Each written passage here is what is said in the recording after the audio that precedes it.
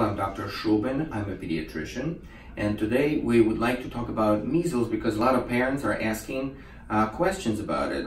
Measles is a respiratory infection. It may take 10 to 12 days for the disease to begin, and it would begin with general symptoms like fatigue, malaise, and not feeling well. So there'll be conjunctivitis, there'll be stuffy nose with some discharge from the nose, and there'll be certain spots in the oral mucosa in the mouth. There's a classical rash which starts in the face, and then next day it will go down to the body, and then next day still to the extremity. This disease may be very dangerous because of its complications. Complication may be pneumonia, encephalitis. These are two major complications, and death, of course. Who is prone to complications?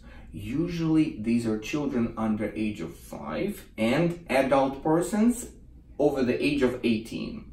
So it is important to be protected with vaccination. Usually we administer it to children at age 1 or 12 months of age, and then we repeat the dose at 4 years of age. And usually this gives you a lifetime protection.